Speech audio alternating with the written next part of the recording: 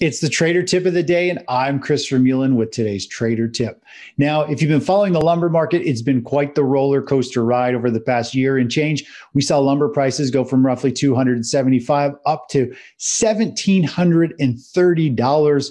It has now plummeted more than 70%, back down to roughly $500. Had a little bit of a bounce over the last week or so, but lumber prices have definitely caused home prices to spike. Now, the home builders sector ETF XHB has had a very strong run since March, but now we've been seeing it really take a breather for the past couple of months, forming what looks to be a large bull flag pattern that actually points to much higher prices. And now with lumber prices way back down 70%, homes might become a little more affordable, builders may get a little more active, and we might start to see the home builder sector start to rally again. Now, the XHB ETF has got roughly a 22% upside move over the next 3 to 4 months, bringing that up to roughly $90 a share. It's something I'm keeping my eyes on. I think a lot of people are focusing on the real estate market and home building prices. And this is definitely, I think, something that there's going to be more volatility,